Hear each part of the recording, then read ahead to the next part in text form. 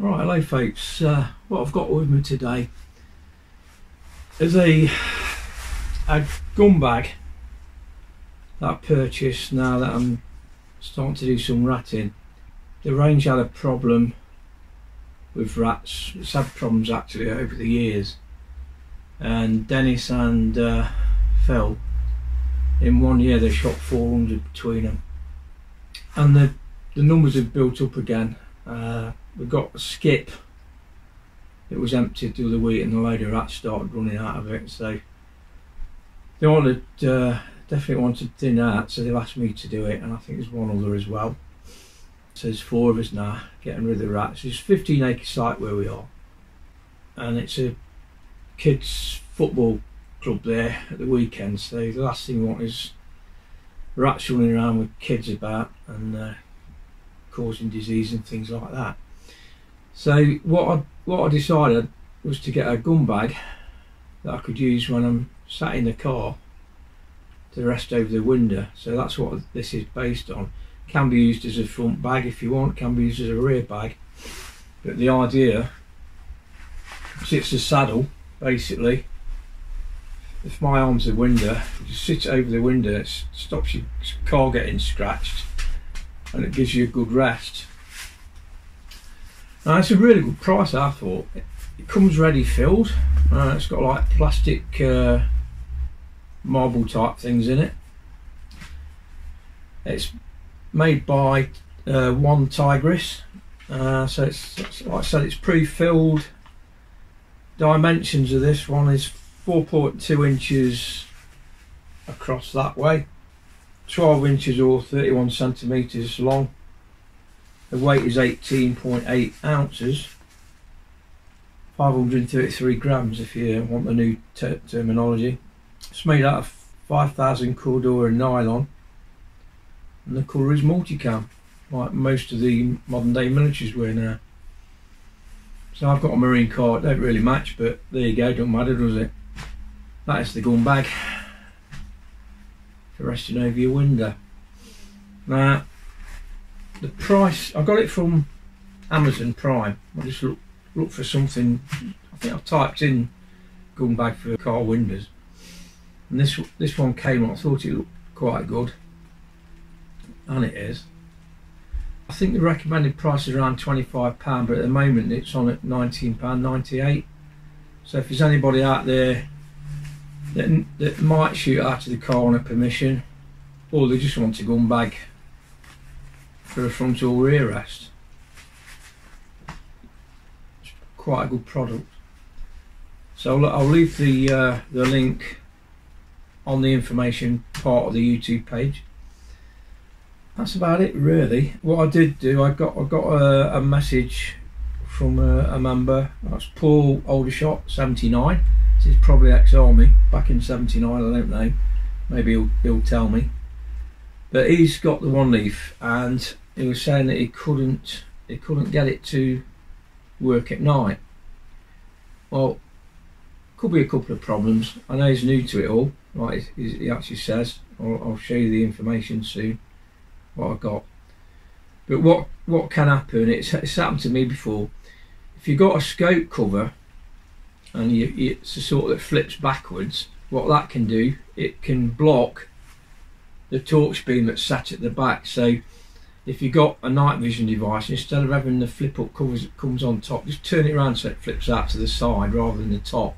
Otherwise, if it is working, it will just block the beam and you won't see anything, even when it's switched on.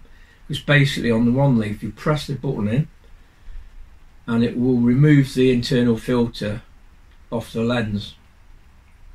That then reads in infrared, but it needs the infrared torch to illuminate.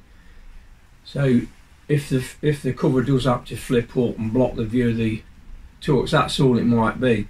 Otherwise, I've left instructions on how to do it. Basically, at the back of the camera, it's self-explanatory. It says IR. If you keep your finger pressed on that, not just press it and take your finger off, but keep it pressed on, you'll see it change from colour to black and white. So then you're into the night vision mode. So as long as he follows those sort of rules, it should be okay. Failing that, if he has got a problem with either the torch or whatever, they do come with a 2-year warranty, so they are pretty good. So that is it anyway. So first up, like I say, this is the window bag I'll be using for when I'm shooting. The model for the bag today is the Gamo Delta Fox that I bought my daughter when she was 10.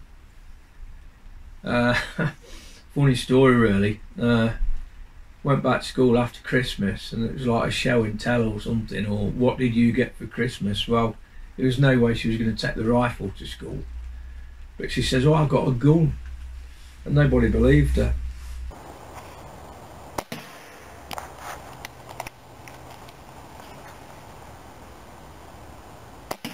Shall we go and have a look?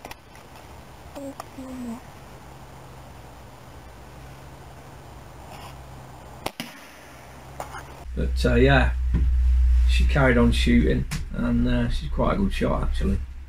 She don't shoot so much now, but if ever she wanted to, she can. So there we go. So up next, just a quick video on how to bring on your night vision on your OneLeaf if you got one, or a pod, so they should work the same. And the next time you'll see me, hopefully, will be out on the range shooting rats, or it will be a range test shooting the Reximex regime, because the last time I did the pellet testing at 40 yards, I didn't realise at the time the choke on it was switched forward, so it was only doing 7.5 foot-pounds, so that's why it weren't shooting accurate. That's 40 yards with all the pellets. There's only one that was doing it, and that was the JSBRS, which is a light pellet. So I'll either be doing that if the weather's right, or be a night shoot or early morning shoot when it's dark, looking for rats again. So I'll catch you then.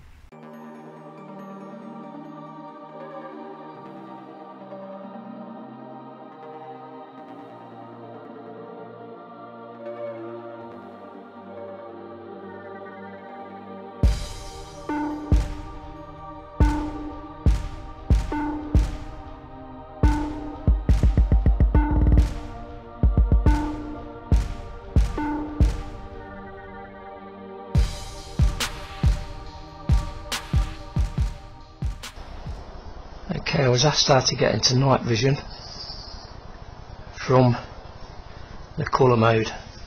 Somebody's got one of these and weren't quite sure, you couldn't get the view at night. So on the back of the OneLeaf, the left hand button which says that IR, you press it until the screen goes black and white. So you keep it pressed until it changes.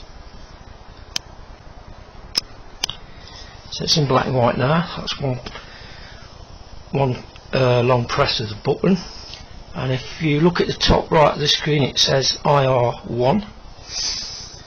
So it'll probably put the actual camera off now, but I'll show you what to do anyway. Each continuous press of that IR button puts the intensity of the torchlight up. So I'll try it once. Yeah, that's working. 2 times, 3 times,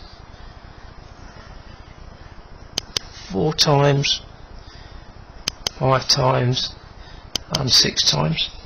Obviously I'm doing this in daylight, but if it was night time, you would see it brightening up. And then if you press it one more time, it goes back to 1 again, and a continuous press of the button brings you back into colour mode. Also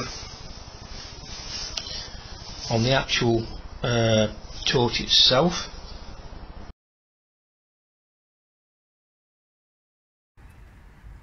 what you do, you can just get the torch and you can pull it out, and that focuses the beam, and it has got slight movement up and down, right and left as well, but that focuses the beam. That is the night vision. How to switch it on, how to change the intensity of the light, and how to focus the beam on the OneLeaf.